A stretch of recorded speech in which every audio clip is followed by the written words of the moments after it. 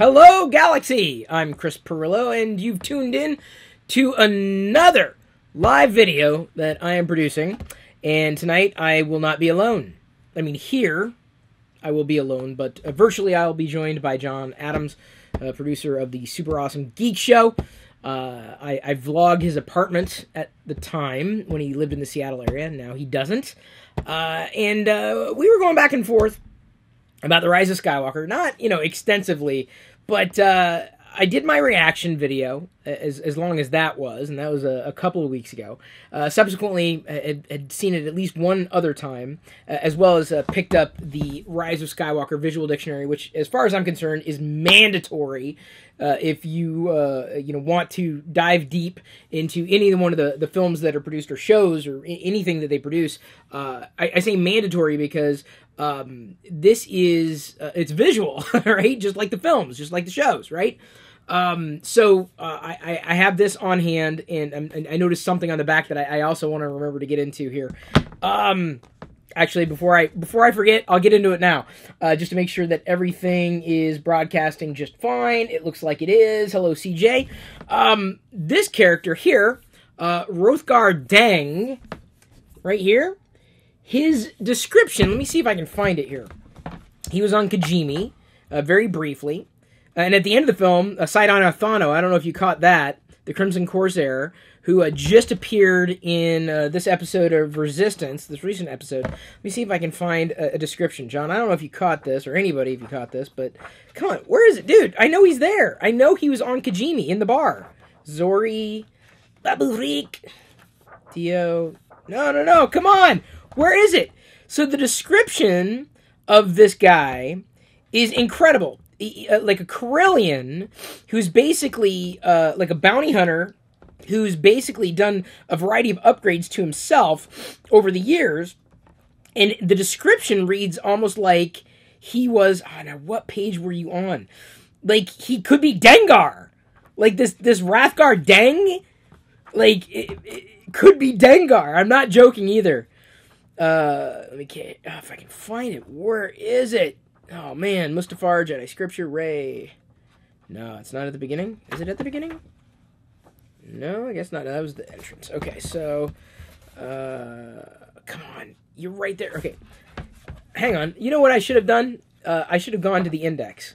Because I can look it up by letter here. Rathgar Deng. Wait, so Deng. D-E-N-G... Dand, Death Star, Deng, Rathgar, 137. That was just too easy, right? I have to make everything difficult. Okay, here we go. Kijimi City inhabitants. So, Rothgar Deng, sorry, not Rathgar. Rathgar is an old, experienced Corellian bounty hunter who is likely operating under an alias. Okay? He has been subjecting himself to cybernetic replacements in a poorly planned bid to live and work forever.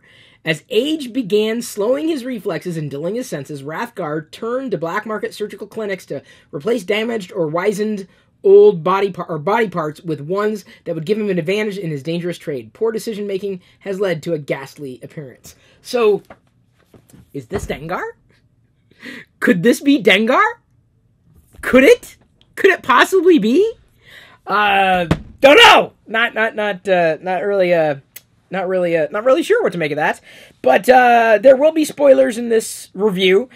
Naturally, I assume everyone's had time to see it. I want to see it one more time, certainly when Diana's brother is visiting. We want to try to see it in 3D. I think we've got a couple of passes that we can use to go see it in 3D. It would be Jedi's first 3D movie, so that'd be a fun little experience, I think. So I was having back and forth conversations with John, and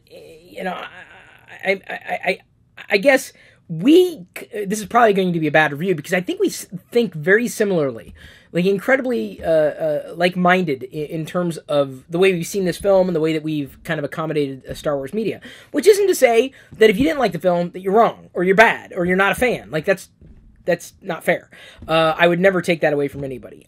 I will also say that I don't understand why some people are as disappointed as they are, because it's not me, right? So, but I'm like, okay, man, if it wasn't your thing, it wasn't your thing.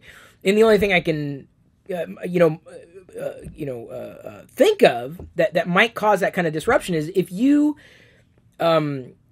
see media specifically like this type of media, right? That's not just one film, but a trilogy, if not a part of a 9-movie saga. What would you call it? The Newfagi, right? 9 movies, Newfagi. I may have coined a new word. I don't know. Maybe that is a word. I have no idea. Either way, if you believed that a certain character was this way, and then it turned out that the film that's produced made the character not that way, there's a division, right, in terms of how that, how that plays out. Should it have played out one way, or should it have played out another way? I mean, the way I look at it is like, this is just me. This is my opinion. So it's just my opinion. It is what it is. It was what it was. You just got to take it for what it is. And I said this when The Force Awakens was released. I was like, you cannot effectively judge this movie. And I said this. You can go and watch my Force Awakens review. Can't judge any of these movies in this trilogy without seeing all 3 of them. And I feel the same way about the characters and the backstories and all that.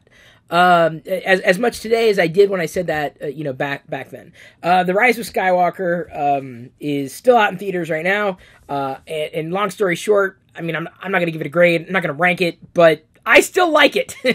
Like, there's nothing I need to ruminate about. I'm like, I enjoy it. Yeah, I've seen certain people, be very angry at the film and the filmmakers, and like, to what end? Like, it is what it is. I mean, if you're disappointed, it's fine. Like, it's not your thing. Okay, it's not a big deal. Doesn't mean, you know what? I'm not going to get mad at you because you don't like Brussels sprouts. I really don't like Brussels sprouts. I have to eat them right now. But because we have them, so I have to eat them. We call them balls of yum, so that Jedi will eat them as well. But I'm not going to get angry at you because you don't like Brussels sprouts. Or get angry at the farmers. Why did you make them taste so bad? Pineapple on pizza, though, I will fight to the death. It is an aberration, a crime against humanity.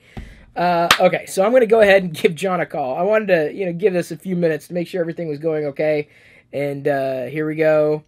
I'm going to call John right now, pull him on speakerphone, theoretically, and we will talk. And I'll have to, everyone, let me know if you can hear John okay or if you can't. I can hear you okay. Oh, yeah, you can? Good. That's a start. All right, I got to turn the TV down so I don't get the weirdness. Yeah, okay, there we go. You can get the delayed hand gesticulations and whatnot. So, yeah. I thought it would be good, to bring someone else in terms of like a review, because I don't know how to structure a review. I'm not a really good reviewer, right? I either like it or I don't, or I talk about the things that, I want to talk about, or I don't. And, it struck me as something that I think would be, nice to be able to explore, the review with someone else who has seen the film several times, is a Star Wars fan steeped in lore.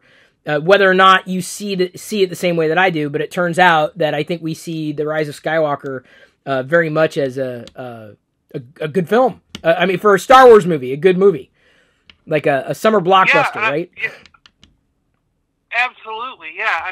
I squeezed in a 6th viewing just the other day, so and I definitely want to go again. I really like it. Yeah, the thing that I think, for all the people out there who say it's fast paced and the cuts are just so dramatic, I'm like, yeah, but that's what makes it fun. It was just nonstop. All recent movies are that way. It's not. You go back and look at any movie that was made in the 70s. Like, go look at what's that? Like the famous car chase one. With the Mustang in it. Like, compared to today, where you watch like Fast and the Furious or something, that movie has a lot of long, boring shots of people walking down hallways that take like 20 minutes to get down the end of the hallway. So in today's movies, they cut that out. You get the idea that he's going in the door and walking down the hallway in like 1 second. You don't need to see the entire 10 minutes of him walk down the hallway. So it's just a different way of making films. Every film is cut fast in today's market because we got people who just want to we know what's going on. We catch on. We don't need to see that part. Well, but at the same time, I'm going to drag Rogue One into it. I enjoyed Rogue One, and I know I've said this so many times it could be a drinking game. Rogue One is an example of where Disney should have taken that story and made it a live-action TV series like The Mandalorian. Yeah, I agree that, now in hindsight, it probably would have worked better as a short, a one-season series. Make it 6 or 8 episodes, and we could have flushed out and filled in a lot of stuff and made it really cool. And then just end it. Just have it be 6 or 8 episodes and it's over. Right. But I've heard you say that a number of times, and I'm like, I find nothing wrong with Rogue One. It's fantastic. I love it from start to finish. I don't know what you're talking about, Chris. The character.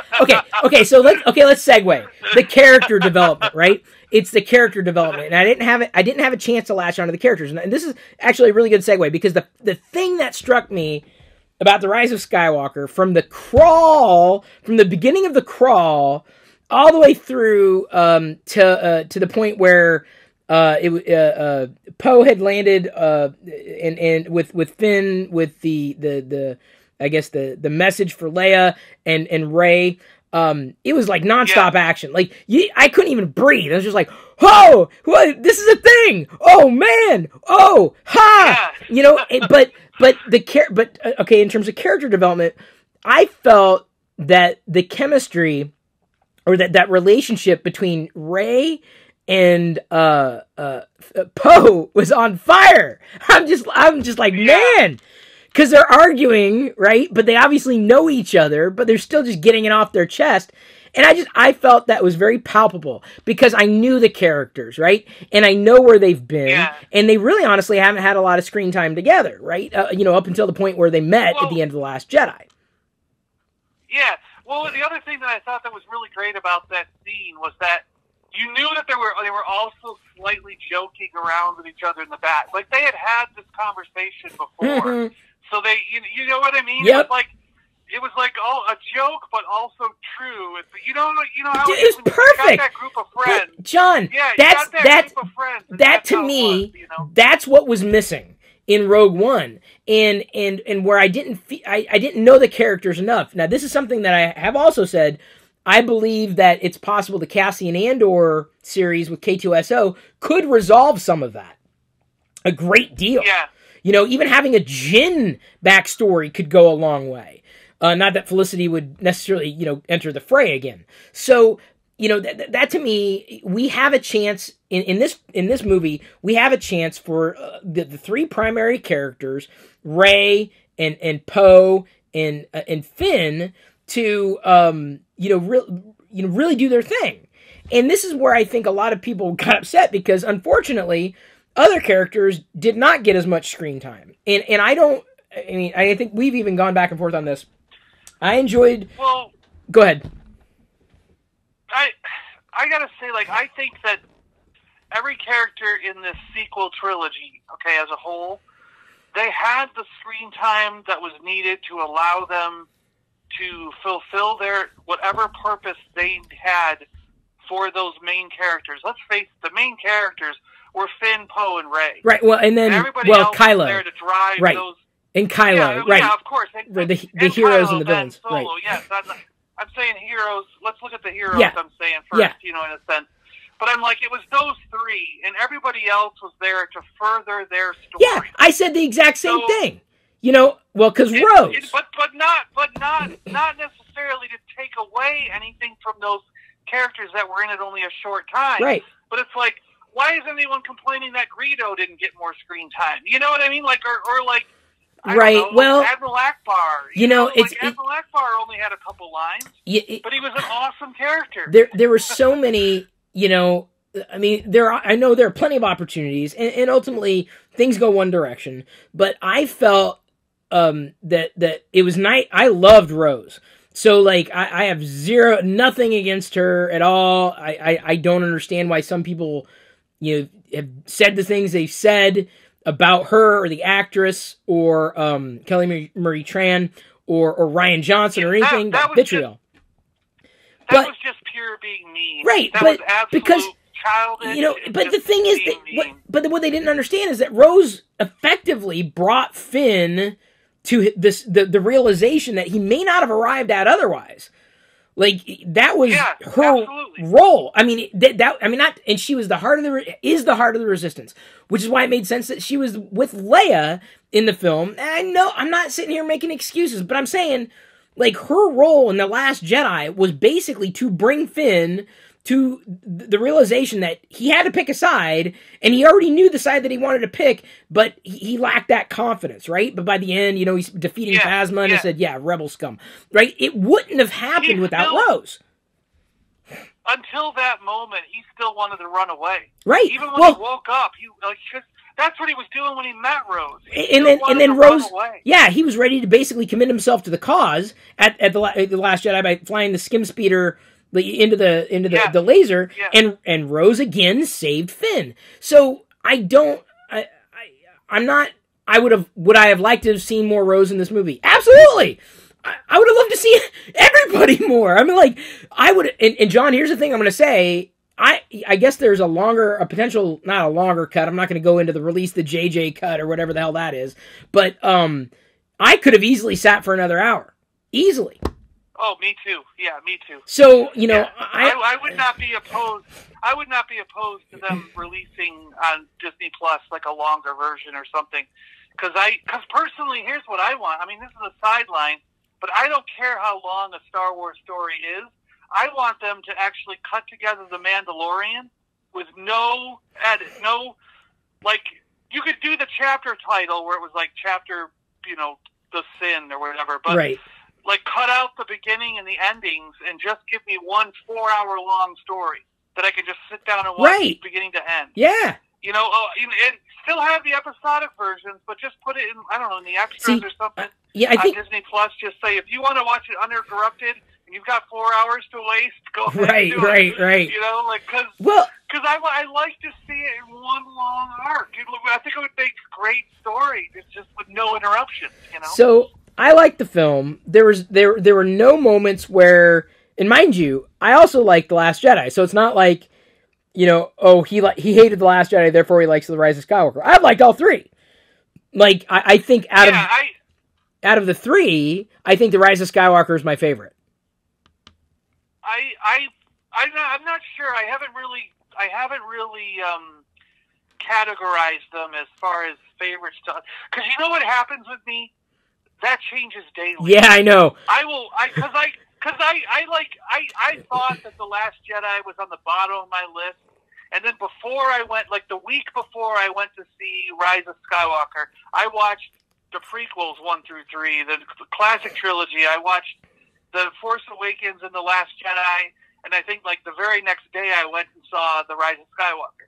So, but when I watched that Last Jedi the day before seeing Rise of Skywalker, I was like, really, the only scene I don't like is when the Fafnirs get loose on Canal Bight.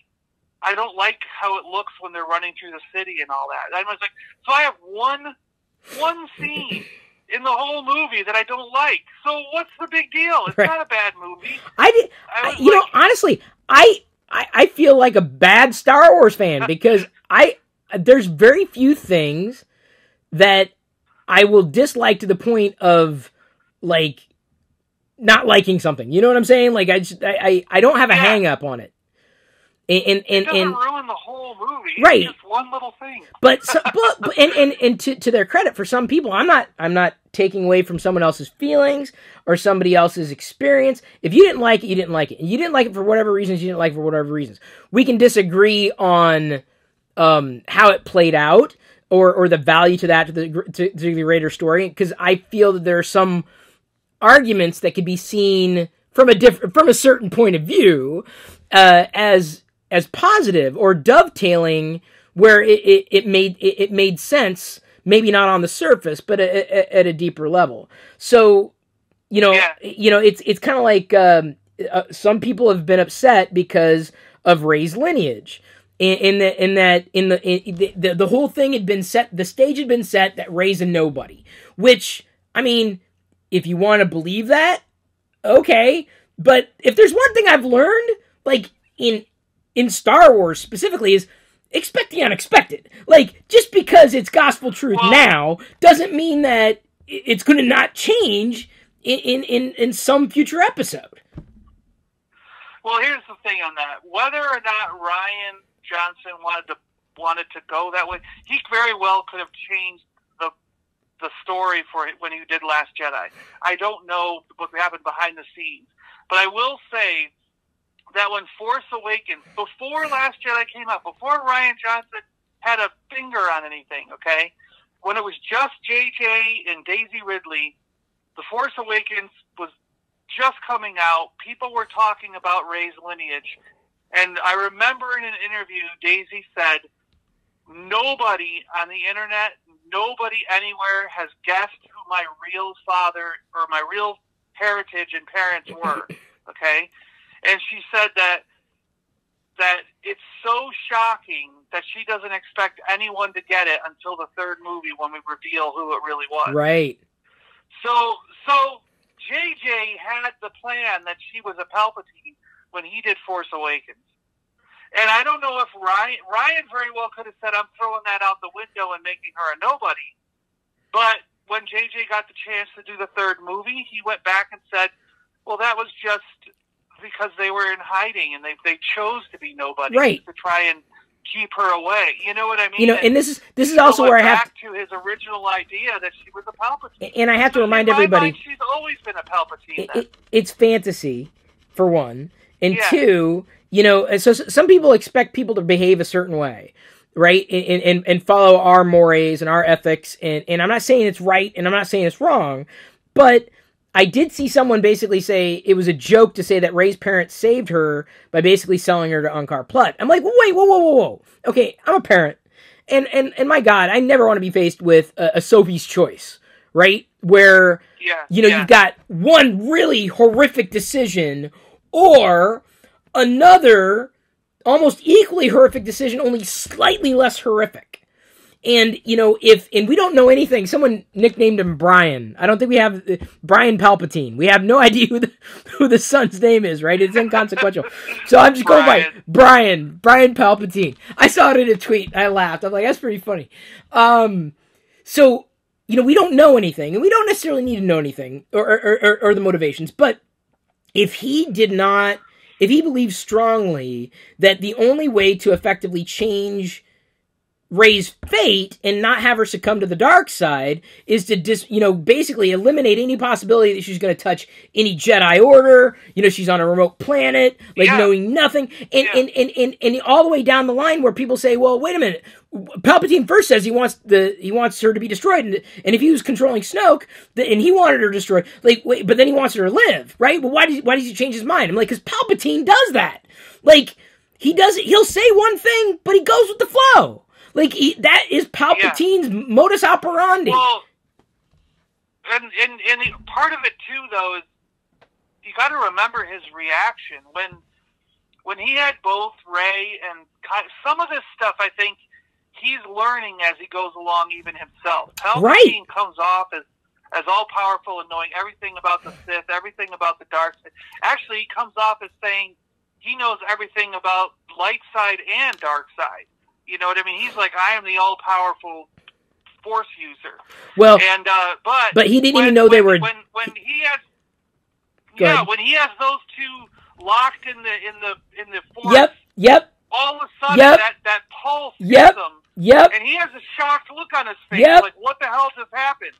You know, and then his fingers kind of grow back. Yep. It's like, oh my gosh. Yep. This is like a dyad in the Force. Yeah. You guys are something that I've only read about or heard about. But he changes his mind. You know, he changes his mind. And then he just decides to suck the life out of him. But that's what I'm saying. He's going to go. He's evil. He's not like he's married to the concept of evil and destruction and ruling everything. Right? That's it. That's it. Like, and whatever's going to help him achieve his goal, he's down with, right? Or whatever he feels is going to keep him that way, he's down with, right? And so, is it, does he really want to save Rey or destroy her?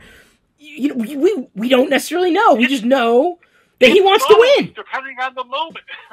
So, depending on the moment. And that was the next thing. Like, at the beginning of the film, right? which I guess was on Mustafar, like when Kylo gets the Sith Wayfinder, and then he goes to visit Palpatine. I thought it was amazing when basically it was revealed that Palpatine was Snoke, or he's a puppet. I'm like, that to me, I'm like, that made so much more sense than Snoke came out of left field, right? Because everyone wanted to know Snoke's backstory. Well, it's Palpatine. Okay. I know it's fantasy and it's make-believe, but that fits. That makes sense. Because, Palpatine's back building this Sith army and this fleet and his own power. He's concentrating all this stuff. So it made more sense to me with Snoke, and I'm very grateful for a lot of the decisions that Ryan made. Not the least of which is knocking off Snoke, because it would have been way too formulaic if Snoke would have made it to the third film. Come on, we all knew what was going to happen. But when he offed Snoke in The Last Jedi, I'm like, whoa, that was just like, whew. This change. It was a shocking moment. Yeah, like you weren't expecting it. And here's the thing: the other side of it too is, look, you got to understand. Like, a lot of people don't get this, and my brother and I were talking about this because when I saw the movie myself like three times, I think. Then I went with my mom. Then I went with my brother, and it was like I'm seeing it multiple times because, like you take family and go. And a new family member hasn't seen it. Yeah. Let's go, Yeah. But anyway, so like my brother and I got talking. Like he loved the Emperor. Like when he went into it, he's like, I'm gonna hate how the Emperor comes back. If he's a clone, it's gonna piss me off. But we get into there, and I get done with the movie. I'm like, what'd you think? He goes, I loved it. I loved from the moment you saw Palpatine. Yeah. Like he was scary. Evil, scary. Yes. Where it was like, that's a horror movie. Yes. Yes. And he was like. He goes, it gripped me from the beginning. Oh, man. I had no idea how it was going to start. Oh, it was so... Like, I didn't know it was going to start that way, it was so... Oh, my God. So haunting. It gripped us right from the beginning. Yes. And you got to think, like, that is not a clone.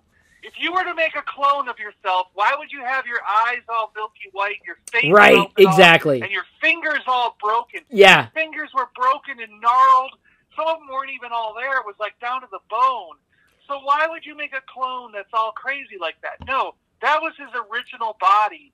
And the electricity that he had shot out of his fingers burned his fingers off. And what they did is they somehow collected his crumpled and barely clinging onto life body. And with Sith magic and technology, all those tubes, there were tons of tubes and these like liquid-filled syringe-like looking things that were plugged into him.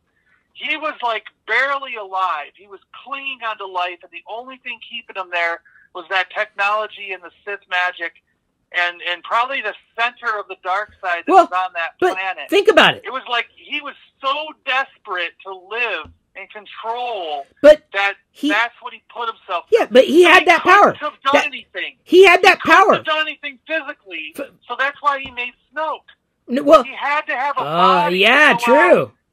So he created Snoke to be the puppet that he could use to go out into the universe and craft his return. You know what I mean?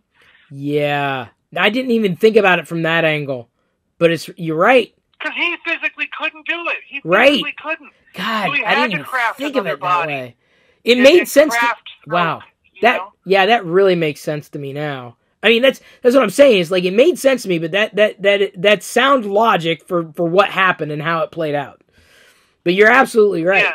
Yeah. Because he had that was the ability to cheat death, right? Or what some people would consider unnatural, right? That was totally unnatural. It was on. But that's what I'm saying. He was on point. Like, let me put it this way. Yeah. I think, in my humble opinion, it makes way more sense for Palpatine to be in this episode than it would be not to have Palpatine in this episode. He's the Phantom Menace, right? He was the thing that started it all, right? And if anything, this is what you got to do. Did you watch? It was a podcast that Freddie Prinze Jr., voice of Kanan Jarrus, who was also in this film. at the end when the Jedi are basically talking to him, talking to Rey. Yeah. He went off. Like, and he was saying, all these people think they know about the Force. They don't know. And he's cussing left and right. Have you seen this? Have you seen what I'm talking about? No, I haven't. Oh, dude. No, I haven't. No, you got to look it up. It's like Freddie Prinze Jr. goes off on the Force, and he's like, "You think you know?" I'm like, "You don't know." And he's just ripping everyone. Like, no, it's hilarious. And the podcast hosts are laughing too. It's hilarious because he's saying, George Lucas knows the Force, and I worked side by side with Dave Filoni, and he knows the Force because he learned from George Lucas. You don't know. You don't know. You think you know? You don't know. It's like it's all about balance, and it's all about you can't control it, right? And they know with this deep darkness, there's going to be an opposite light. So like the way it played out with Rey being a Palpatine, I guess by blood, by heritage, made more sense to me, but I did not project myself onto Rey as a character or necessarily see her agency is being tied to her lack of bloodline or being a nobody. The Force is still for everybody. I don't think that message is gone. In fact, Finn is Force sensitive. That is Finn. Yeah. It's funny because my brother and I discussed that before. He flat out said no way Finn knew the Force, could sense the Force at least. But I said because in the Force Awakens, Kylo. We had this discussion way back when Force Awakens was out. I was like, we did. Why else would Kylo stop and look at Yes, exactly. Mark's like, because he stopped shooting people. And I'm like, but how did Kylo know? That's the middle of a huge battle. He just stopped a laser bolt and captured Poe. And suddenly he looks over because he gets this sense like, why isn't this guy over here, that stormtrooper? What's he doing? What am I sensing from him? That's how I looked at that scene. No, exactly. It was funny that now, because he sensed Rey when she fell over, right? My brother hit me in the shoulder. And he's like, "All right, you jerk, Finn's Force sensitive." But your argument was finally over. Well, but it takes 3 films because it's a story that plays out. Over 3 films. At least that was the intent. When Kylo said that Rey's a Palpatine, like, I can't say that I was just like, but I was just, it caused me to like reconfigure everything. Like, Palpatine? Like, what? But not in such a way that some people reacted and they hated it. And they wanted Rey to be a nobody. And is that a possibility for that to be as valuable as a story? If you believe that I'm not trying to take away from that, but I guess in my mind, Rey is still very much self-made. Like, is she to the point where at the very end of the film, she decides that she is a Skywalker because that is the family that she feels she belongs to and the family that took her in, effectively. Yeah. Or, to a large degree, or was there, right? As opposed to a family that she was born into. And that to me that's the power. The other side of it too is think about your upbringing. Like, think about how a lot of children who are 9 or 10 years old, you get left off with someone like Uncle Plot. Now, there's probably, in my mind, there's no question that he probably beat her. He probably treated her like crap. He was always putting her down. You know what I mean? Like, what these scoundrel guys are not going to treat this person in a loving, caring way. So there's a very easy and good chance that any child growing up into those situations is going to come out to be evil and twisted, in some way. But yet she doesn't. She still comes out to be a good-hearted, well-natured person. And so that's it's the balance. On her own. It's the balance. It's not following the bloodline. Right. It's still her and on her own. Even with of her own choice. But even with the blood greebles, right? Flowing through her veins, she's still that light. That light is so powerful in her that even as a Palpatine, it is the balance in the Force. Just like with the Skywalker line is just doomed. Like, it's just it had been doomed, and Luke did what he thought was best, and all the way to the very end, right? But even then, you had Anakin Skywalker, who was very powerful and twisted, obviously into the dark side of the Force, and then Kylo, right? And Kylo having a chance to effectively save someone who cared about him. Now, I'm not going to say loved, because I'm not sure I can read that far into it. I know there are a lot of Reylos out there. Yeah. I'm not slagging them. I find it fascinating, like the idea of Pirillo. I'm not sure. I'm like, yeah, I'm in, but I'm like, but it's fantasy. This stuff, I'm not saying it's perfect. I'm not saying love is perfect. Love is very imperfect.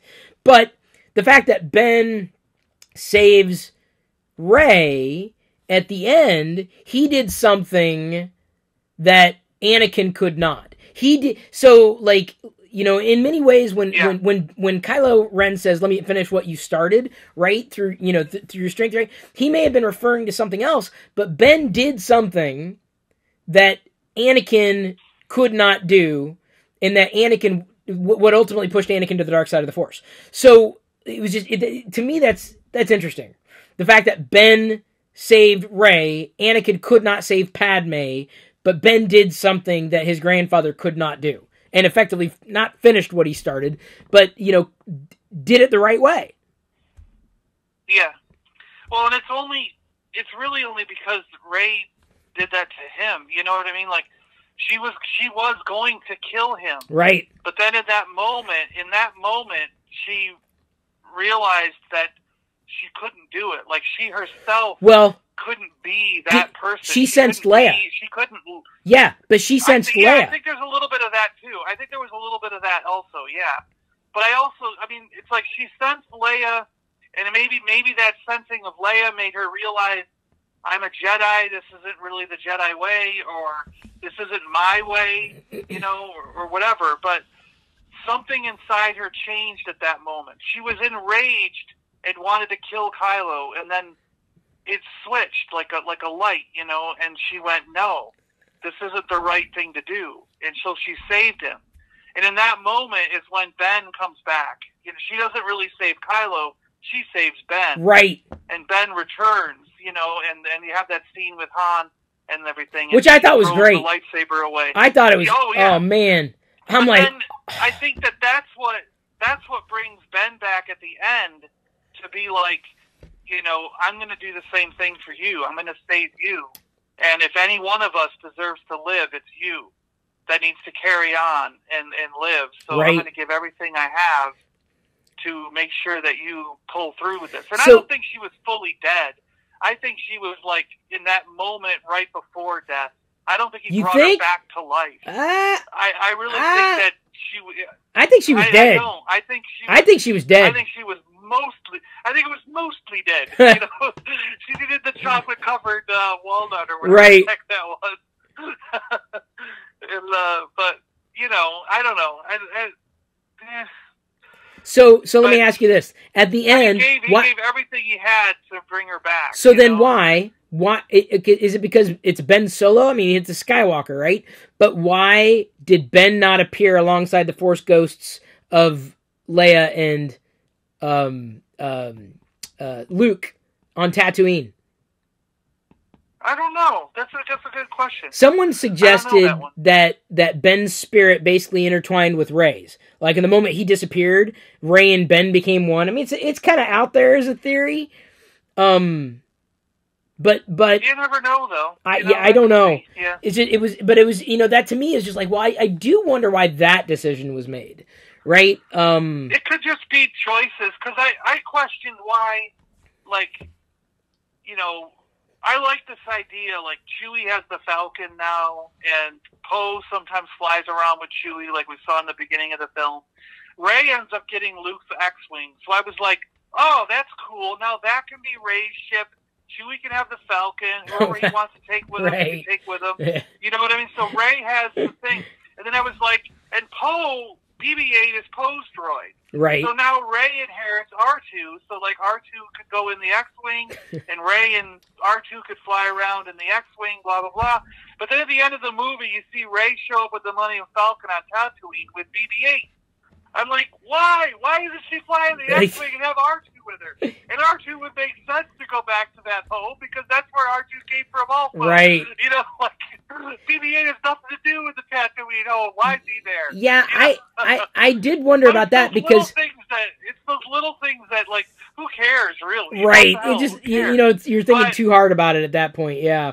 Yeah, but it's just the decisions they made. So I think with Luke and Leia, it's just, in the moment, JJ was like, it'd be nice for Luke and Leia to be there. Let's just put them in there. And he knew at the moment he wasn't thinking about Ben.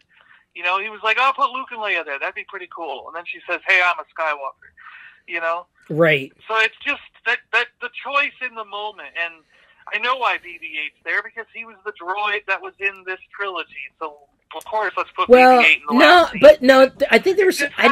I think it's deeper than that, because, and I don't know why, but there seemed to be symbolism between the twin suns on Tatooine on the horizon and BB-8, and they looked...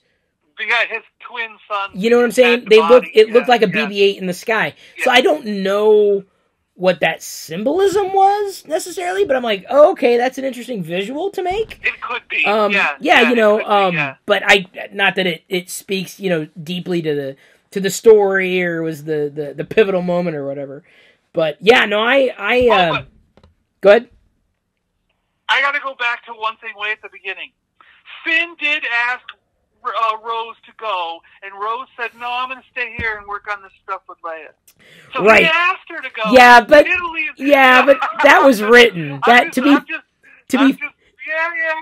saying. To be fair, every opportunity to go. No. But to be fair, that was written. That wasn't like, you know, Kelly Marie Tran going, no, you know. I find it's honestly the most interesting thing I found from The Rise of Skywalker. I mean, I've loved it. I loved it from beginning to end. Everything about it. 3PO. I don't think. Oh yes, 3PO was awesome. God, this was. I mean, I've seen 3PO from the beginning, right? This, as far as I'm concerned, 3PO. This was 3PO's film. Like, zero doubt in my mind. And it's not even the moment that I thought was going to get me. It was every moment around it. It was just... Oh, I loved it. It was great. 3PO was wonderful. You know what I loved? I think you're gonna say the same thing.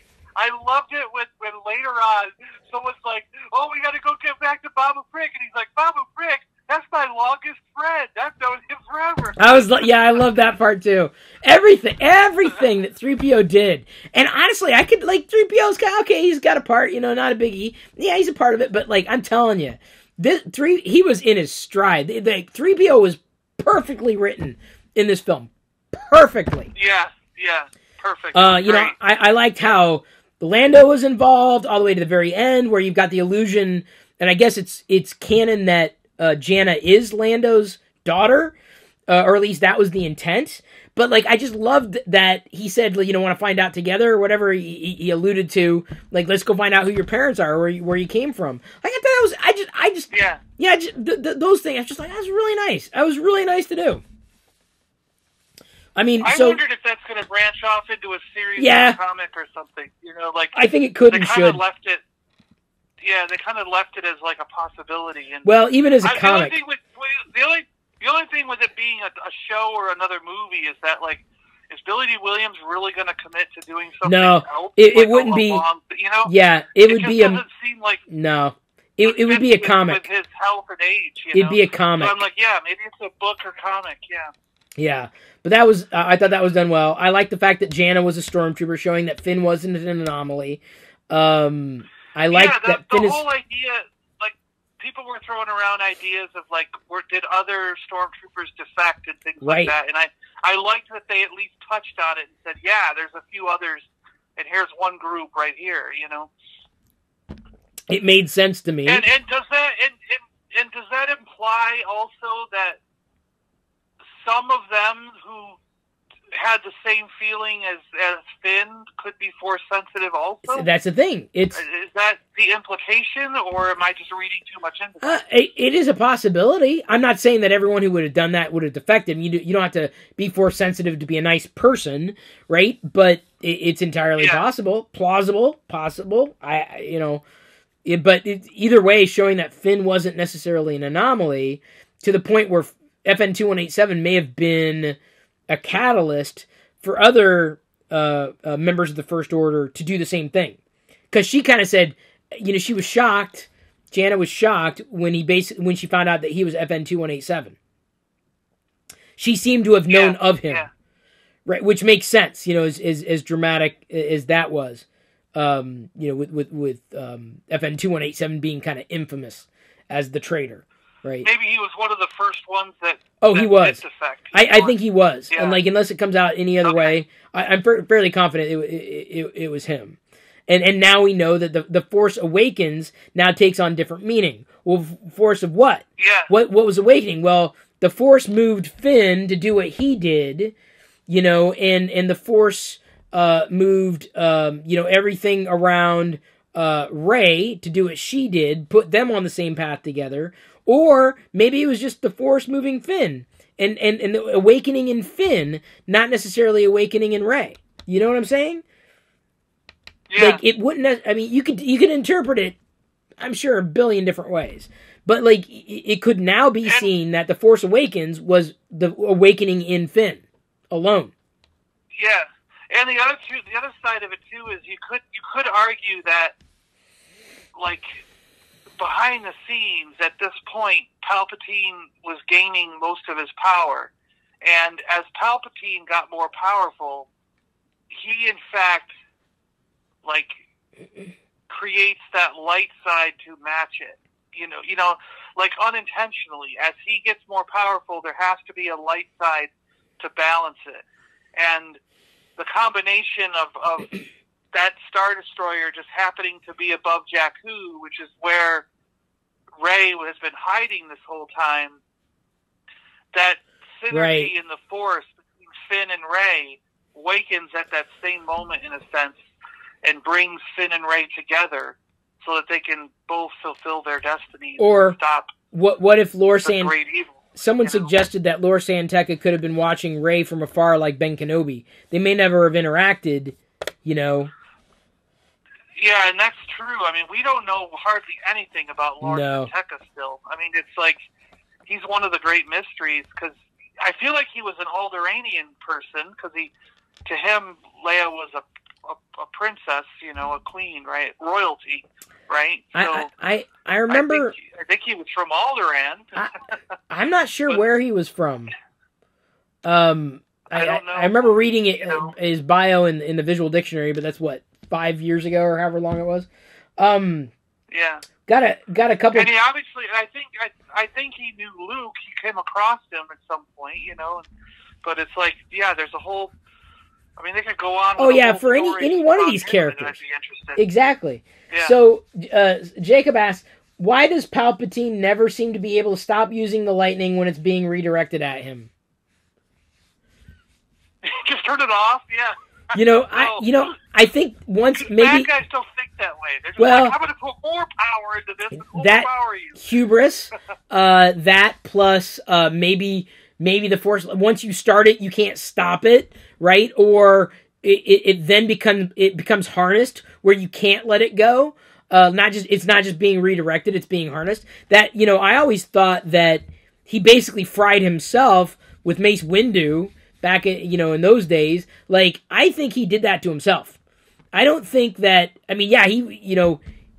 think Palpatine was in more control when Windu was basically taking him down and redirecting the Force lightning. He was in more control because all Palpatine wanted to do was get an apprentice. He wanted to get Anakin to the dark side. So he was going to do everything he possibly could do. And so if he could just get a little bit of empathy, I know what I'll do. I'll just I'll fry myself. It worked. Now, in terms of that scene was definitely a show for Anakin. But in terms of the end, when he says he is all the Sith and she is all the Jedi, that was not just Palpatine and Rey at that point. That was, for all intents and purposes, all the Sith and all the Jedi. And effectively the way the Force works is it's always going for balance. When there's too much dark, there's going to be light is going to strike back. This is where you got to listen to Freddie Prinze Jr. go off, right? Like light is just going to strike back like you wouldn't believe. And so that to me, because Palpatine basically looked like he had the upper hand, right? Just like Palpatine thought he had the upper hand in Return of the Jedi, and lo and behold, Luke brings, Anakin back to the light side of the Force. Well, in this case, the Force was more, the light side was more powerful to push back against the dark side because there was too much, there wasn't enough balance, and the balance would have been rigged in a heavy-handed way to the dark side. So I don't know why he couldn't stop the lightning necessarily, apart from saying it was potentially then no longer in his control. But it was actually being, instead of him forcing it out, it was being pulled from him. I think he just ran out of control, I think. It's like just basically what happened. He put too much power into it, and it just backfired in that instant. But I mean, like, it's sort of like when Rey initiated the electricity coming out of her hand, she didn't immediately stop it. There's like the push of the electricity has to follow its course because, like, she didn't stop until the ship blew up, but she knew what was going on in the instant before it blew up. So it's kind of like she couldn't react in the fast enough time to stop it from blowing up the ship. Right. And it's I think that's the same way as Palpatine. Like, the moment he realizes this is being backfired onto me, it's too late. And I'm going to disintegrate into a blob, it's too late because even if he turned it off right then and there, whatever power he had put into it, the energy that was flowing through his body still had to be released and come back through her, deflecting it back onto him. I don't know. It's just that's how I look at it. Right, you know what I mean? Like think about like if you're swelling up rage or you're swelling up this power inside you, like it builds from your core going up through your body and into your chest and everything, and then it's like you can't really pull that back for an instant. It's got to release, and then you can start pulling it back. And I kind of look at it that same way. I mean, so I don't know if you know what I'm trying to say or get at. Yeah, no, I get what you're saying. Sometimes you don't know it's too much until it's too late. So, what'd you think about Leia being a Jedi? I loved that scene. I thought it was cool. I was like, whoa! I loved it. Because it also explains both aspects of her. Like, it explains how she could use the Force, like we saw in The Last Jedi. Right. But also lets us know why she isn't a full-fledged Jedi. Right. Why she isn't carrying around a lightsaber like some might have expected. It's that she had a vision of her children, and then she had a choice and said, I'm not going to follow this path. I'm going to put more time into my life and where I'm going, and someday someone will take up my mantle and finish what I began. You know? It's like, it's just this choice that she made to redirect her life because of the vision she saw for her children, or her son or whatever, you know what I mean? So, and they just quickly said that in the movie, but I got it, I got it too. I understood it. I figured it out, and I was like, and then that makes sense in context with The Last Jedi. But see, there were a lot of people who were like, oh, Jade, I saw this online. I don't know what YouTube or some texting in Twitter or whatever, but people were like, oh, he threw away half of The Last Jedi. He didn't care. They just retconned the whole thing.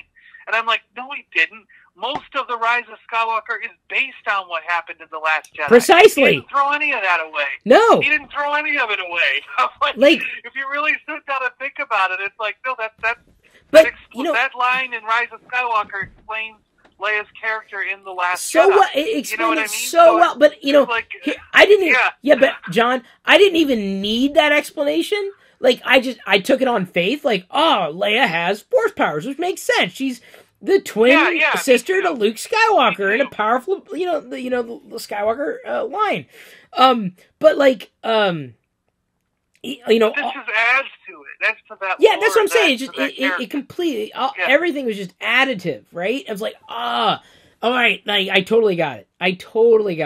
Totally made sense to me. Yeah, totally. That's why I'm saying I don't think they retconned anything. I actually don't. They didn't. They just added and built upon. Well, okay, but like for the people that say that, I'm like, or even the people that say, well, you can get rid of the Last Jedi and it'll still make sense. I'm like, what are you talking about? No, it wouldn't. Where would Snoke be? Right? Like, how did that happen? Like, Luke to a large degree. Like, how did he? You can't get rid of the Last Jedi despite all your misgivings about it. So, like, even then, Luke even grows as a character. Luke even grows as a character. Because, oh my God, you see him when Rey's like, I see the point now. I see why Luke ran away. Because when he got to this point of realization with Palpatine, it's the same reason Ben and Yoda ran away. Right. You know what I mean? Ben and Yoda went into hiding because they knew it wasn't ready. The balance wasn't there. Yeah. To take down something this evil. And they went into hiding to sort of hope that they could find that balance later on, either in somebody else or within themselves.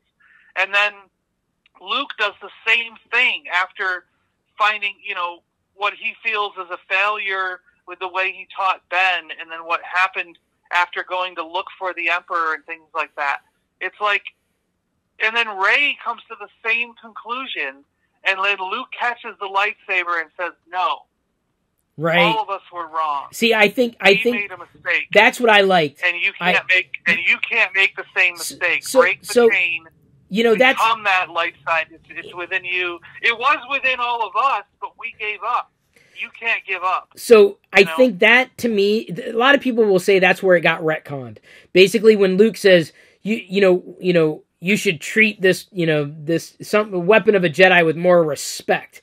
And the way that's Luke growing as a character. Well, it's not just that. It was Luke being sarcastic. I mean, it was his. Yes, it was Luke saying, "Don't you know you should treat this with more?" Because the last time at that very spot, like, he's the one who tossed it back. So the fact he said you should treat this with more respect, I laughed. I'm like, because it's like, do as I say, not as I do. Right? It's perfect. Yes. But it dovetails into the message. Exactly why, and it's also why Yoda smacked him in the head with the key. Right. That's what I'm saying. But because he's I'll never forget this line. It was so powerful. Like, we are what they grow beyond. Right. Like, I'm just like, God, that was like the most powerful line from The Last Jedi and from any of the films, as far as I'm concerned, because it set the stage for Luke to realize you can't. I mean, you may run away, but that doesn't fix anything. And Luke was always, I think, more of a pacifist more than anything. But he also had the practical, position of wanting to defend and do what was right. So, when he basically catches a lightsaber, I'm like, whoa! And then he says, you should treat this Jedi weapon with more respect. And I just it was funny. Because, and he had a smirk on his face. Exactly. He was kind of like, you should have more respect. Right? Kind of like, because the way he was with The Last Jedi, he was just being playful. He was just like, so I thought it was funny. And then he says, what are you doing here?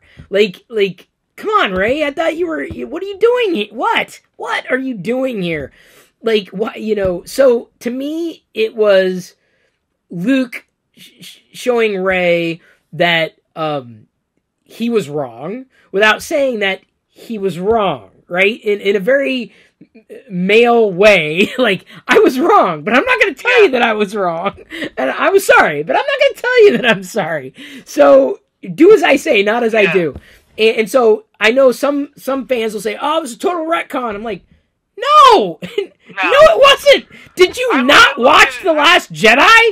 Like, I know you hate it, but did you watch it? I still look at it as a growth in the character. I mean, even within The Last Jedi, Luke grew as a character, because when he's sitting there talking to Yoda, and Yoda burns the tree, that whole thing is another lesson for Luke to grow as a character. Right. And this is just a fulfillment of that growth, you know? Yeah, and then, of course, raising the X-Wing like Yoda did. And, like, you know, it to me, that's, like, where some people get angry, like, it's just fan service. Like, and what's wrong with that? Like, and? They showed so I expected the thing to come out from when they showed it in Force Awakens. They showed the X-Wing under the water in the Force Awakens. No. Maybe it was the beginning of Last Jedi. It was the Last Jedi. It was the Last Jedi. It was the Last Jedi. Yeah. So, but I expected it to at some point come out of the water. It just didn't happen until this movie. Right. So it's not. People say fan service. They throw that word around, okay?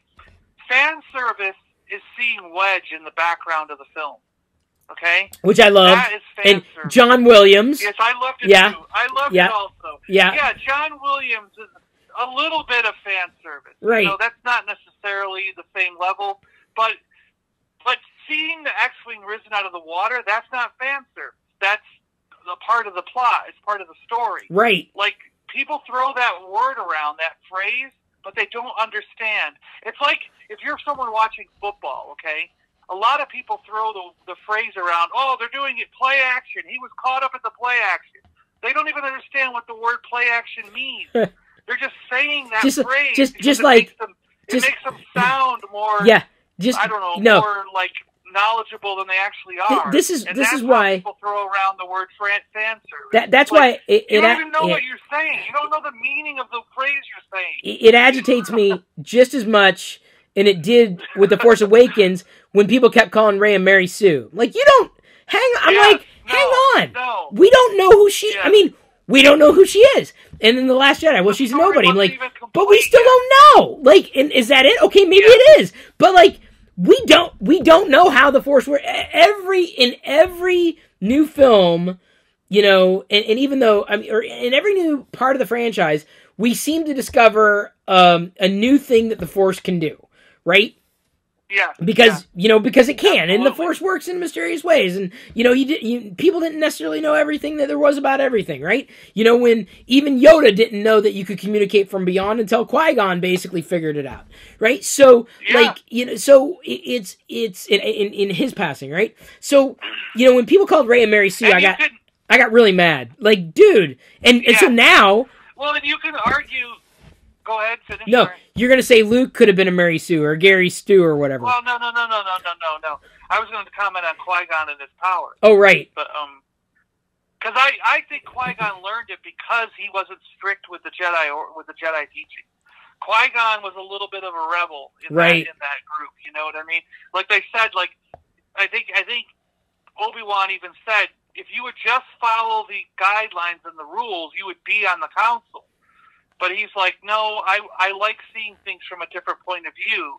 And that different perspective that he had allowed him to learn something that the other masters couldn't learn. Oh, yeah. You know what I mean? Yeah, true. About becoming a Force ghost. And maybe he didn't obtain it all the way. Like, people say, like, he could only project his voice, and he could only be seen in areas that were, like, super concentrated with the light side of the Force or something like that. Yeah. Which is why Anakin and Ben only saw him when he was on the planet with those three special people. Remember the father, the son, and the daughter? Was that called Malice? No, I know the arc. Malice? It wasn't Malachor, was it? Was. No, it wasn't Malachor. That's the Sith temple thing. Yeah, I'd have to go and watch that arc again, which I'm due for anyway. Mortis. Yeah, it was the Mortis arc. Right? Yeah. I'm like, Morpheus. No. Yeah, it's close. Closer than me. So then anyway, then because he learned that step, Yoda and Luke and those guys were able to learn the next step, which was actually like Obi-Wan, what he learned, you know?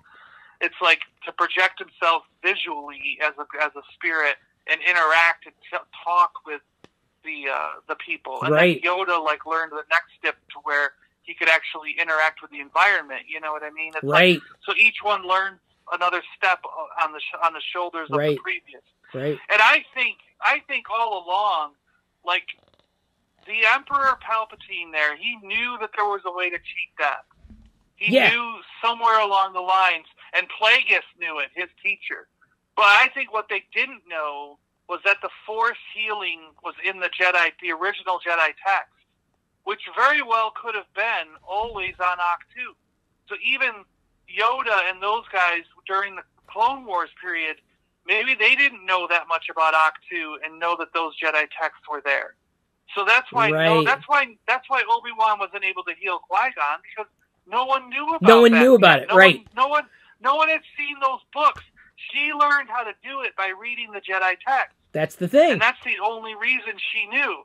And this baby Yoda, it was instinctual for him. Right. Because he's such a baby, such a young thing. The child, right. To try something. You know what I mean? The child. Which I'm very grateful. So, I can't believe that. Sorry, not as an aside. They actually came out today and said Baby Yoda's not Baby Yoda. It's not Yoda. I'm like, I think we all kind of knew that, but thank you, like, because it's not Baby Yoda. It was just something people were saying because they didn't know what else. They didn't know what else to say. Right. It's slowly catching on that everyone's calling it the child. Right. Because all the merchandise is going to be. It's going to be the child. Yeah. Yeah. So that'll catch on and take over eventually, but.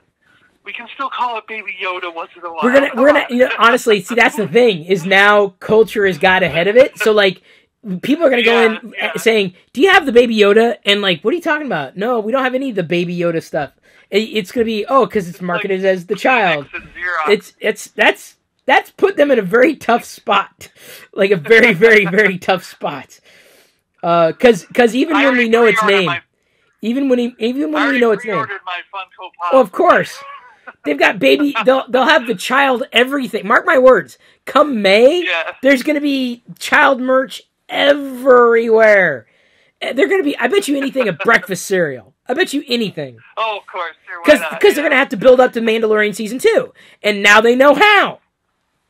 Sorry, not to sidetrack, but you're right. It was just instinctual. I got to ask you a question though. So we both agree we loved it. We've gone over a number of points through the film that we want to discuss. Where do you think it goes from here? Like, let's say, is there one, like my feeling is this, okay? I feel like even though John Boyega loves Star Wars, I know that him as an actor, he has been fantastic in other things that he's done, in my opinion. You know what I mean? Like, even though a lot of people can't stand the Pacific Rim stuff, I loved them as just giant monster movies. You know what I mean? And I thought he was pretty cool in them. I know he wants to do more stuff like that. He wants to do fun action things. I loved him in Attack the Block. I don't know if you've seen that, but if you haven't, check out Attack the Block. It was fantastic. And I know he has this potential to be a great actor. So I know he wants to go on and do some other things. Daisy Ridley also, she's done, the one on the train there, the Orient Express, and she did a few other films even while working on Star Wars. And I know she wants to branch out and do other things and be like her idols, and so, but I'm like, what if Poe and Chewie take the Falcon and go on an adventure? Or that could be another movie. Or Poe, I could watch that. Poe and Zori. Sunshine asked about Zori Bliss. Or that. Zori, there's so many. Okay, and Chewie take off in the Falcon. I think in my estimation, Jonas wants to do more. Oh yeah, Jonas is on board. For more Chewbacca. Oh yeah, as much as you want. Do it. I wouldn't. Okay, so I think he. And then 10 years from now, you bring back Ray and Finn. Because they'll be settled as actors. They'll want to come back later on. I don't know. Years from now, they'll want to come back. I don't know. I think, okay, so this is it's a larger question, and there's no wrong answer to this, but in my humble opinion, the future of the Star Wars franchise is in The Mandalorian. Or it's in, these live-action TV series that they're developing. And what I mean by that is, that yes, I think standalone films are certainly going to be a thing. I think the era of trilogies has been done. Oh yeah, no, those are gone. Right. Yeah, I think so but why would you? Do a film, and if you want to see those characters again, do another film. Right. It's kind of like the way I look at the Iron Man or the Thor movies. Right. Iron Man isn't a trilogy of films. Iron Man is 3 standalone movies with Iron Man in them. Right. It's not a trilogy. They don't connect to each other. No. In a sense. Right. other than a broad sense. But it's not like the end of one picks up in the beginning of two. So it's just a broad. I don't. I look at it that way. Like I think a movie somewhere down the road. No. It won't be a movie. I don't think it'll be a movie. I think like for many of these characters that we've seen before, I think it'll be a live action TV series or a cartoon series. Like I really do. Like in terms of like visual content that's not like reading material, like a book or a comic, which isn't going to be as widely seen. So I personally, I like the visual medium. I do too. I personally, if you're going to do a major thing with it, I don't mind the comics. I get all the comics. I read all the comics. I do not get all the books. I don't read every book. No, I don't either. I don't even Audible every book. Right. I've only Audible maybe 3 books. Right. You know? So it's like I can't even do that. So I don't digest those. And I can't stand the fact, I read the book, I got it, that when Asajj Ventress died, spoiler alert, sorry, but I wanted to see that on a visual medium. I can't stand the fact that one of my favorite main characters comes to an end in something that's not visual. Right. I'm like, show me it on something, a cartoon, whatever, I don't care. So, and that's why I'm so adamant about the end of Ezra and Ahsoka and Thrawn, the end of their story, what happens after Rebels. So that's the thing. It has to be visual. It has to be something. Corey Wolf, a series, whatever. No, that's the thing. Is now that it's a rumor, it hasn't been confirmed, but by people who would put their necks out there. Corey Wolf, who's been a longtime fan. I think they renamed their podcast. It used to be First Order Transmissions. It was previously the you might remember the Wolf Pack. Wasn't he Coffee with Kenobi too? he might have done crossovers because he's pretty. Okay, he's well known within the community for community producers. They came out. He and Noah came out the other day and basically said that there is going to be a cartoon series sequel to Rebels with Ahsoka and Sabine. So, is that going to be Ahsoka's return to becoming a Jedi? Is that going to be their journey, ostensibly, to go find Ezra? Right? Like, what's that going to be? But that's been rumored to be happening. Yeah, because I want to know what happens with some of these characters. Of course. And I don't want to just read about it. No, I agree. But that's the thing. I enjoy the comics, but it's I don't want the definitive moments to be in those media. But that's the thing. Visual. For the bigger characters, Disney now has the opportunity to explore live action TV, or even to a certain degree, the cartoon stuff, like Disney Plus. Yeah. Disney Plus is their gateway. I think the live action TV stuff will sell more subscriptions than the cartoon stuff. Quite honestly, I don't think they're going to have, award-winning. But I got to tell you, I'm going to watch the cartoon even. Well, yeah. I don't care. Of course. I mean, John, I'm with you. The problem is, for Disney Plus, they've got to make something like, why would I subscribe to watch Star Wars cartoons? Like, to the average person. The Mandalorian is a win because it's visual story, of course, the child, breakaway hit, right? The sleeper hit, or the sleeper character, right? The burying the lead, it's enough, it's compelling enough that people will sign on. And he brought in some lore right away. Like, everybody in the world right now wants to know more about the Mandalorian. Right. What was it, episode 3 or 4, when they all came out and helped him fight off the bounty hunters in town and let him escape? Like, everyone now wants to know more about that culture. Wait a minute, who were those guys? What were they doing? Yeah. There's a whole bunch of people like Boba Fett. What the heck's going on here? And they want to know the Purge. What happened on their planet? I'm telling you. Everyone, because my brother went back and he said, give me a list of every Clone Wars and Rebels episode that I need to watch to catch up on what's going on with these Mandalorians. Yeah. It's like he wanted a list of what episodes were crucial. But see, he's like, but John, I know some of the stuff, but I don't remember. I glazed over a lot of it. When you talk about the future for these characters, though, it's specifically Disney Plus, and I think it's either going to be cartoons, and well done cartoons. Don't get me wrong. I mean, they have not done a poor cartoon to date. Despite the Clone Wars age, it still stands up. It's an astounding series. But it's going to be that. So we may see Poe and Chewie in a cartoon. And when I say cartoon, I don't mean like a Bugs Bunny kind of thing, or something necessarily. It's like Star Wars Resistance, which Poe is in, right? It's more of the Clone Wars, or more of the Rebels, 3D animation, like, film quality, story and character and visuals, that I think they've got a lot of freedom to explore, that they wouldn't be able to do in movies. And I think that's where Disney realized after Solo, like they have to go a different direction for the franchise. They have to. I don't think that I haven't, don't think that it's all or nothing either, because I think down the line we're probably going to see The Mandalorian be a feature-length film. Yeah, I think we're going to go 5 seasons in. I don't know how far they plan on taking the story, but they'd be dumb not to do 5 seasons and then end it, if you will, in a film. You know what I'm saying? I agree, because Bob Iger's already said in some of the callings. I mean, we watch him on the stock thing because my dad and I trade stocks, and he said a couple of times that his vision is that shows will come to Disney Plus.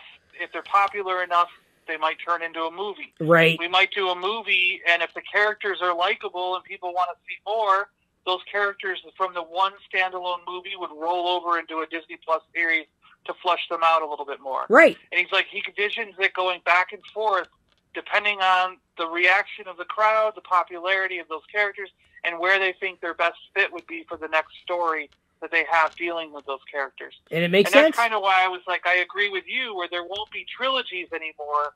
It'll just be like these characters are in another film, or they're in a Disney Plus series, or whatever. And like I was just getting at was like, I want to know what happens to Rey and to Finn and to Poe, and I want to know what happens after Rise of Skywalker. See, and if they do it in a cartoon or some kind of thing like that, I don't know. Then fine. It satisfies my itch. Yeah. And I don't care if it's, like I said, I don't care if it's 10, 12, 20 years down the road. They can wait 30 years for all I care before they tell me what happened. Yeah, it's going to be a while. Somewhere down the road, I want to know what happened. Somewhere down the road, I want to know what happened. It's going to be a while. Something has to happen. Do they rebuild? Do they make like a new Republic? Do they, you know what I mean? Like, right. Something has to happen after this. And there's got to be a reason somewhere in the future, 1,000 years from now, there has to be a reason why they're still talking about the Skywalkers and why this saga mattered. Yeah. Because this is a story that took place a long time ago. Yep. So why is it 1,000 or 10,000 years from now, people are still talking about the Skywalkers and what they did during this 9 saga film series? Like in the Star Wars universe, this is a story that people tell for generations. See that? So that's kind of what I want to. What I'm getting at, like, it'll be maybe interesting. You could just skip 1,000 years or skip 10,000 years and have all new characters, all right. new stuff. Well, you need to give it inkling as to like, this is why the Skywalkers were important. They're still in our mythos 10,000 years from now. You know, I don't know. Something, you know, but it'll happen. I'm sure it'll happen. And I like the idea of going backwards too. Seeing the start of the Jedi. Well, and that's War, there's a rumor. Me also. Yeah, there's another rumor.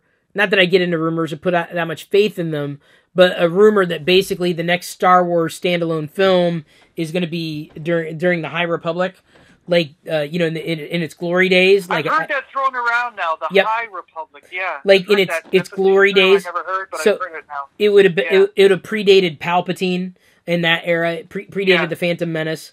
Possibly even predated Yoda, or Yoda's presence. Like, because about 1,000 years BBY.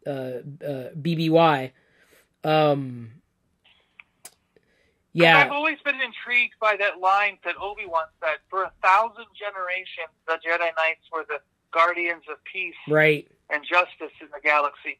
1,000 generations, if you total it up, by doing if you look up what the average person's, what the Census Bureau and those guys consider a 20, 30 years. It comes out to almost 10,000 years. Right. So I'm like, all right, go back 10,000 years ago to when the Jedi were the peace and justice in the galaxy. Oh, I'm in. You know what I mean? Like, there's so much. What happened? So much. John, there is so much to explore. So much. Yes, there is. There is. Like, there's no, I mean, like, people are like, okay, Star Wars is over. I'm like, no.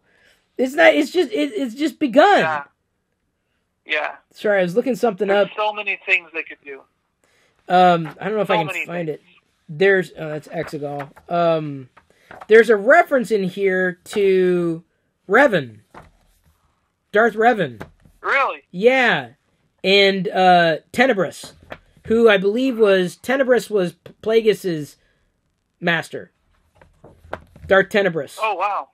I don't know that name. No, Tenebris was, to my knowledge, Tenebris up until this point, much like Revan, was Legends. I gotta find it. I don't know where. I gotta find it again. Because those were pulled out. I caught a tweet the other day, and then I couldn't find the reference again in here. But yeah, Revan is now kind of through the visual dictionary pulled into canon, and Tenebris as well. Tenebris was I want to say in Legends, in the Plagueis novel, was Biff. Oh, okay. And Plagueis was immune. I've seen the picture then. I know what you're talking about, yeah. Yeah. I just didn't realize that was his name. I always knew that they had planned on pulling Revan in, because I remember when they made the Revan Black Series 6-inch figure. Right. I remember I believe I was at a celebration when I first saw him. They were showing him off. And I asked the guys in the interview I did for the podcast, and he said, we are no longer making any Star Wars action figures that are not canon. Yeah, but that wasn't accurate. Yeah, like, but because they also had because they told us this character would be in something coming down the road. And but they said the same thing about Jaina. They had an idea that they were going to use Revan, but then they never did. Yeah. Yeah, and then they went and made that you're right, they went and made Jaina Solo. Based in the black X-Wing costume, and she's not canon at all. Yeah, you're right. She was like a fan pick. Or what? Shadow Troopers. Shadow Troopers, to my knowledge, aren't canon. No, we've never seen them in a film, yeah. The closest we ever got, yeah, the standard Stormtrooper painted black. We've never seen them, even in a comic, I don't think. And this is new. This is new from Hasbro. They always go to the, because they've made that particular character a black Stormtrooper, like, a number of times through the years. Right. They had a crimson one. Canon. They had a crimson one that was in the Entertainment Earth 4-pack. It was years ago. And a Funko Pop vinyl. Now we get Sith Troopers, you know. So yeah, I would have loved. Toys. See, I would have loved. Sometimes the toys push the canon. Yeah. You know, it was kind of. I mean, they turned the Shadow Trooper into the Death Troopers. They just right. Yeah. You know what I mean? Yeah. They went, Black Stormtrooper is cool, but let's change the armor, not just paint them black. You know. So and the same with the red ones. They were like, red ones are cool, but let's change the armor. Let's not make them just the white ones painted red. You know, so they slightly changed the armor. I would have liked to have seen more of the Sith Troopers, but understood why they couldn't leave Issaquah. Like, that would have just been pandemonium. Yeah. Like, for everybody. But I would have liked to have seen more of that. But that's just me. I would have liked to have seen more of the Knights of Ren. There's something that I would love to see for a live-action series. You know what's funny is, though, that is something that I am satisfied with. I've been satisfied with the comic about the Knights of Ren for background and giving me a little bit of story before Rise of Skywalker. Wait, which comic arc? Have you started reading the new comic, the Knights of the Kylo with Knights of Ren in it? I don't know if I've got that one yet. They're about 2 or 3 issues in, and I Knights of Ren? I won't spoil anything, but no. Yeah, it's like the Kylo Ren comic, and already stored it in my box, so I can't just grab it. Hang on, without I've got tearing the living room apart. Afro Vader, TIE Fighter. I've got. Okay, are you talking the Rise of Skywalker Allegiance? Target Vader, Age of Resistance. No. It's either called Kylo Ren or it's called the Night. Yeah, I think it's called Kylo Ren or something like the Night of Ren or something. Or like the that. Beginnings of Ren. I think that one's still. I don't have it yet. I get one every month. I get a shipment every month. It's been coming every week. It's been once a week the last 3 weeks. Okay, then I think it'll be my one next comes shipment out then. This week, I think. Yeah, it'll be in my next The fourth shipment. one comes out this week. Is that telling the story of Ben Solo? It's a real fast miniseries. It's a story about Ben Solo and right. Kylo Ren. Yeah. How he meets I just don't have it yet. Ren. But the first issue really is like mostly about the Knights of Ren. Oh. And that was really satisfying for me as far as giving me background. You know, in opposition to what I said before, you know, where I most of the time I like something visual, but I got to say that comic is so well written and well done that it satisfied me. I don't know. As far as giving me some background to the Knights of Ren. I like comics. I enjoy them, but I so much more appreciate the cartoons or the films. Like I'm just much more. I'm so much more drawn to that. Oh, by magnitudes more. Magnitudes. Yeah. And there's a lot of room in there between what we see in this comic to what we see in Force Awakens. Right. To what we see in Rise of Skywalker. There's years, 10, 15 years there of Knights of Ren that you could do a story about them in. See, you very well could have them in a cartoon or do something. Emphas Nest. You know? Emphas Nest, I would like to have seen more of. I want to know what happens. Yeah, right. That's another group of characters. Get Emphas and get Warwick Davis in there and just Weasel. Have him be Weasel. And, you know what I mean? Like, yeah. I love Warwick Davis so much that I want to see him in a full-on series. I want to see him every week. I'm like, come on, give me a Warwick Davis cartoon or show. You know, did you know voice of the cartoon or live action? Go ahead. That end scene with Wicket at the end of The Rise of Skywalker. Yeah, that was him. Yeah. Him and his son. Was it his son? That was his son. Cool. That was Warwick Davis' son. I didn't know that. Yeah. So assumedly Wicket's son. I knew he was in the costume. I didn't know it was his son. Yeah. So I thought that was pretty cool. I was like, what? So many Easter eggs. Like. Yeah. Yeah. No. Oh, and I gotta say too, I heard you saying on one of your videos, you were saying how much you liked the banter between those two biker scouts in the Mandalorian. Oh yeah, that was when they great. Were waiting up on the ridge. I loved that too. I was like, you're spot on. That is such a fantastic scene. We've never seen them in the downtime, just kind of sitting around waiting. And I loved it. I was like, they're arguing and kind of like doing jabs at each other. It's like these two guys have worked together for a long time. And it's like, come on, man, you always get to do this. You know, like. Yeah, no, they're shooting the little thing with the guns. He's like, are you kidding me? Did you hear what he just said? He killed kind of his own men.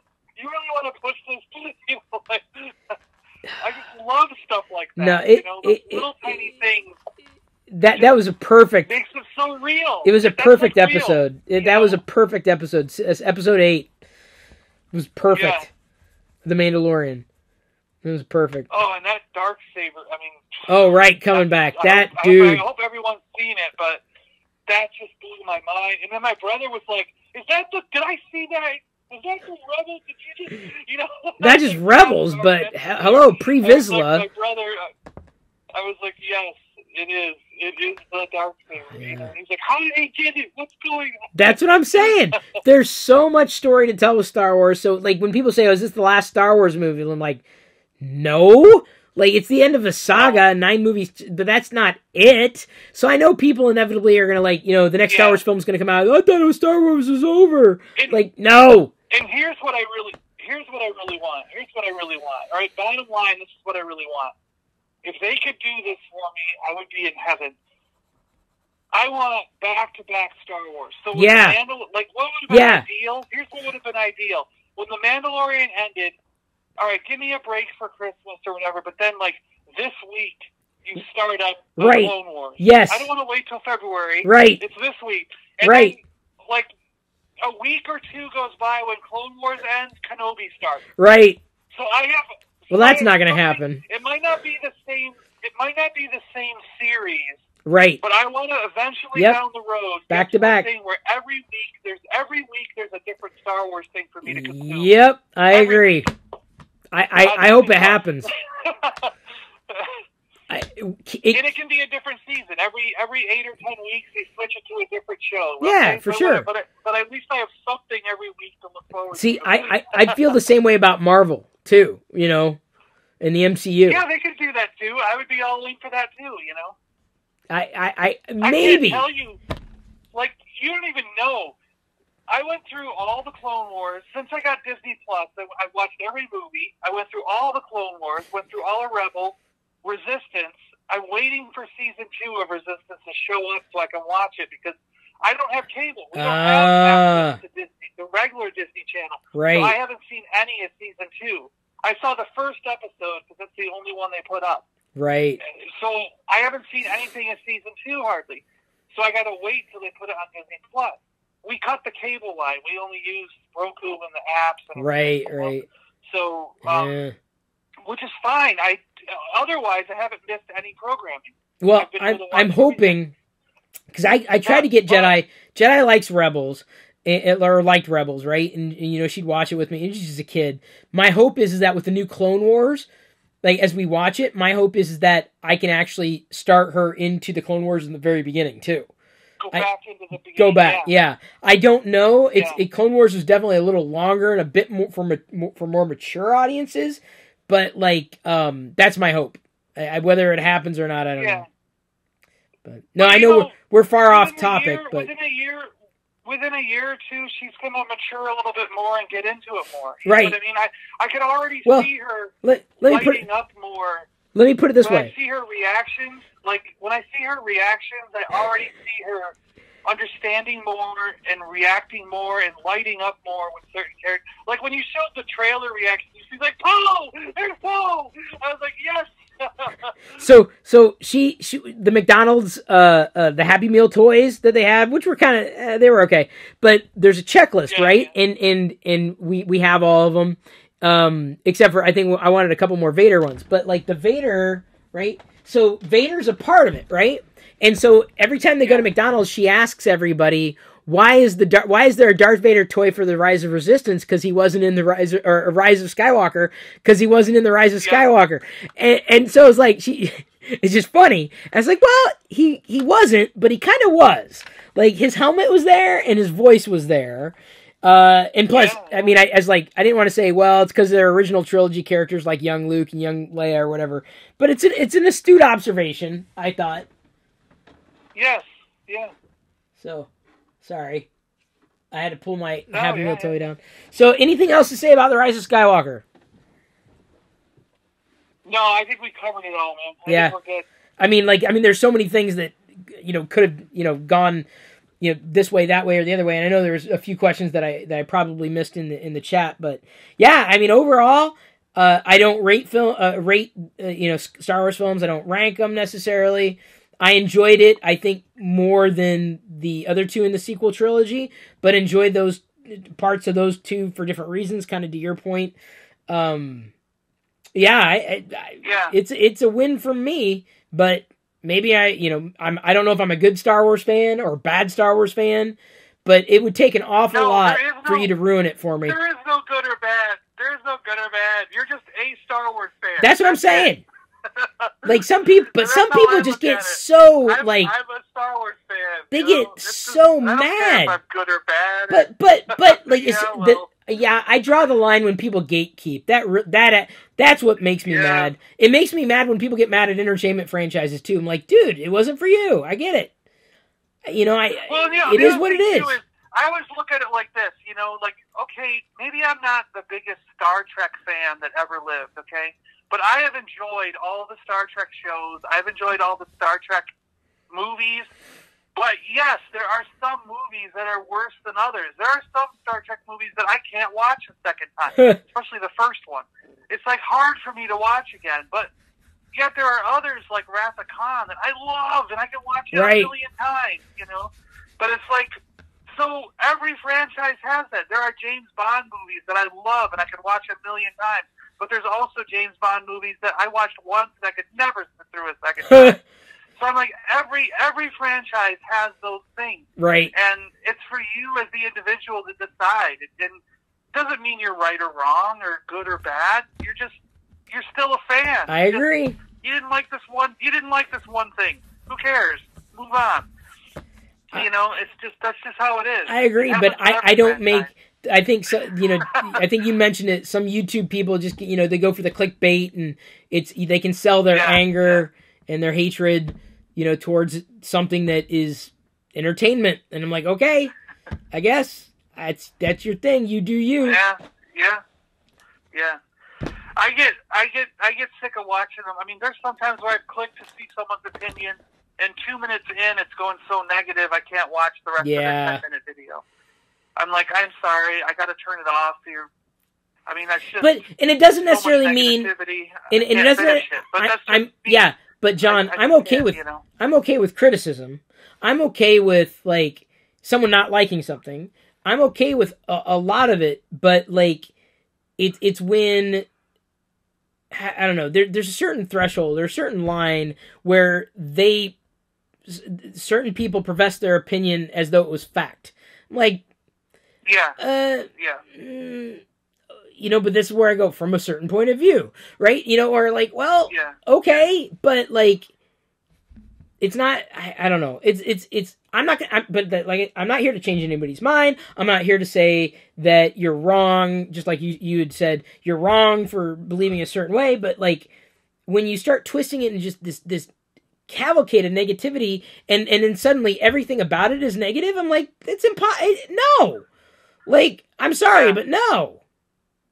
But that's me. That's me. So. But real quick on Disney Plus, I went through and I've been watching all the Marvel. I went all the way back to like those 70s Spider-Man cartoons, and I've been rewatching the 90s X-Men cartoons. Really? Silver Surfer, and the 90s Hulk. The 90s Hulk has like an awesome theme song. I was like, yes, he's smashing stuff. And, I've been slowly going through like all the Avengers, Earth's Mightiest Heroes, and then going into Secret Wars, and going into the more modern stuff. It's like I am loving how much content for Marvel and Star Wars. It's with insane. All the cartoon stuff that's on there. It's insane. For me to rewatch and enjoy. Like, I remember when X-Men was on. I remember coming home from high school and it was on. Like, I'd grab a bowl of cereal at 3:30 in the afternoon and watch X-Men, and then Power Rangers right afterwards. So, you know, it was like, so that was like my afternoon with my friend Nofrio, and now I've got it again. It's funny. So, I mean, I'm just geeking out about all this stuff. So, yeah. But, there's you know, a lot more to come, that's for sure. Yeah. But thanks for... hey, man, thanks for joining. Yeah, thanks for having me on. I think I know there was probably other things I could say, but I know. There's so much we could have dived into. Like, you know, ultimately it was a feel-good film. To me, it was like a summer blockbuster type of film. It was fun. It was fast-paced. I enjoyed the hell out of it every time I've seen it. I laughed. You know, I felt like it resonated with me. Like, I just loved it. It was great. I loved it. Yeah. Exactly. Yeah. Ditto. Agreed. Didn't want it to end. Can't wait for the deleted scenes. So. Yeah, it'll be cool to at least watch those, you know, when it comes out on the extras and everything. Yeah. I'm sure they'll put it all up on the Disney Plus. Oh, they will. They did with the other movies. They will. They got all the deleted scenes for all the other movies on Disney Plus. So they will. I'm sure they'll do it. They will. Guaranteed. They will. For sure. So, all right, John, I'm going to let you go and then I'm going to wrap up. Yep. All right. Cool. Goodbye, everybody. Sorry I didn't see the chat, but when I have it, when I'm on the phone and I have it on the TV, I actually don't see Chris's chat there. So. Ooh. But oh yeah, because it's on the side. Hello to everyone, and I will talk to you guys later. Bye. See you, John. So thanks for joining. I know it's been a long video, but it's Star Wars, so inevitably it's going to be a very long talk. That's what I used to call sermons in church. I grew up Catholic, then I grew up. Sorry, that's my thing. I started watching The Two Popes on Netflix. Got about maybe a quarter way through. I'm like, it's not really working for me. And then the next day, like the Pope slaps one of his believers, like crazy. Wow, I must be like getting tired when I've like gone way off on a tangent. Thank you for joining. Thank you for listening. Thank you for tuning in. Could keep probably talking about it all night, so it's good to wrap up. I think we've been talking for about 2 hours, which is what I would call an average night, talking about Star Wars when I have a chance. Thank you. I possibly will be back next week, maybe with a mail call. Don't know. Nothing really showed up this week, but we had an opportunity. I was like, yeah, we should probably talk about the Rise of Skywalker in my full-on review. Gets a thumbs up for me. That's all I need to say about that. Everything about it was just meh. Like that's my that's my review. I love you. I appreciate you. And at this point, I'm going to leave you to your own devices. And may the Force be with you always.